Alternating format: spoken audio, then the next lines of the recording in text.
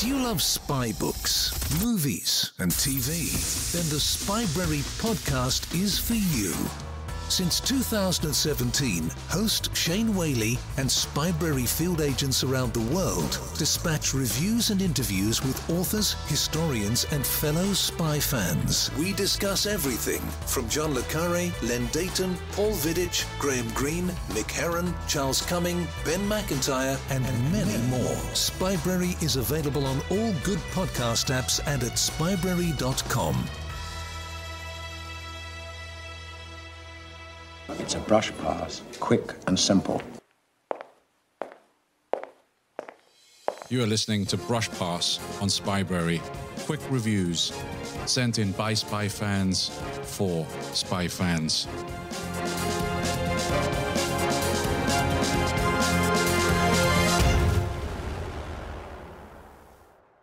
My name is Erich Wagner. I'm one of Spybrary's field agents currently stationed in East Kent.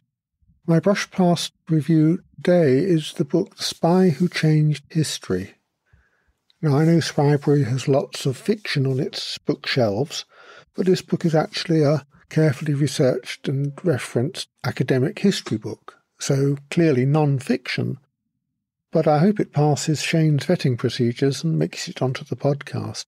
The Spy Who Changed History is written by Svetlana Lokhova. She's a Russian historian of Soviet intelligence history, currently based in England. She was lucky enough to get access to NKVD and KGB archives during a brief window of openness between Gorbachev and Putin. A lot of the material she had access to then is now firmly out of sight. I think Svetlana Lokhova is now engaged in translating the smuggled Mitrokhin archive into English.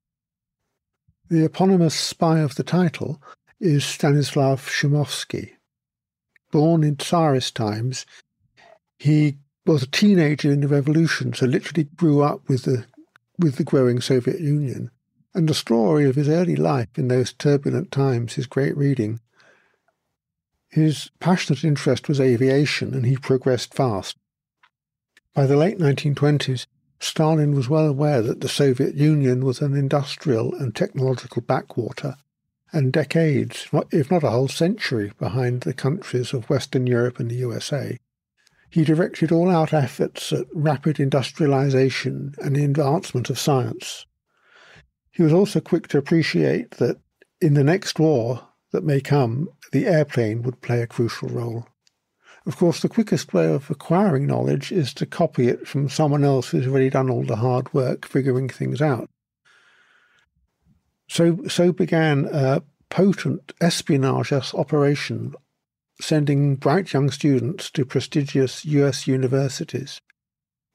The naive and open-hearted Americans were delighted to take in these good-looking boys and girls from a poor, backward country eager for their help, and the Americans were avid to hear of the brave new society that was taking form in the newly emergent Soviet Union. Shumovsky was in the first wave of these students, and once established, quickly became contact for more and more later arrivals. Of course, the Soviet students at MIT and the Ivy League universities all had a second secret mission. Shumovsky did more than sit at the centre of his web of agents. He was charismatic and knew his subject of aeronautics well. He got industrial placements, factory tours, and took the visiting Soviet aircraft designer Tupolev on a coast-to-coast tour of the USA, going from aircraft factory to aircraft factory. As poster boy for Soviet-American good relations, he parted with Hollywood stars and even met President Roosevelt. The juxtaposition of the privations and hardships of food famine and purges back in the USSR with the relative luxury and the privileged Western lifestyle of his agents is not lost either. The volume of information transferred was huge, cabin trunks and suitcases full, not just in aircraft design, but also cars, tanks, chemicals, electronics, pharmaceuticals, all aspects of mass production and the latest assembly line manufacturing technologies. Sometimes this technology transfer could be openly taken from trade journals, patents, university research papers, even intercompany licensing agreements. Other times, confidential or secret material could be gotten from carefully infiltrated agents. Sometimes even unwitting Americans were inveigled into helping, unaware of the final destination of their information. Once America was at war, security of course tightened considerably, and some of Shumovsky's agents were discovered, but he himself never was, and even managed to stay on for a while, passing on atom bomb secrets.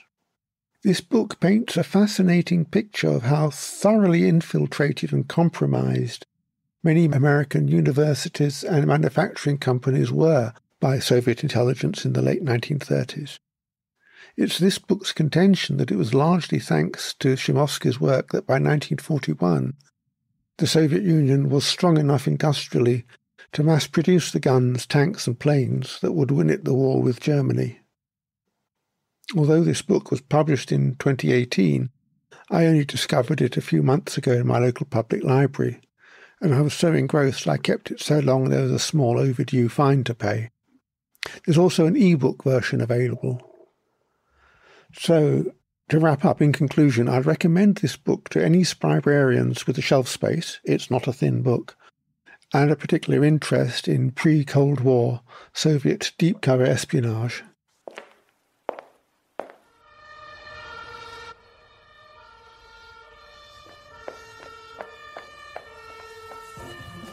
Can you pull off a brush pass?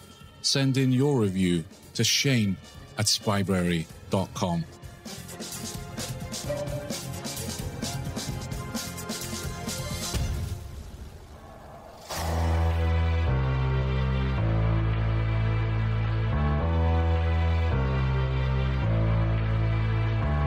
Thanks for listening to the Spybrary podcast. You don't have to wait for the next episode. Join the conversation happening now at facebook.com/Spybrary and on Twitter @Spybrary.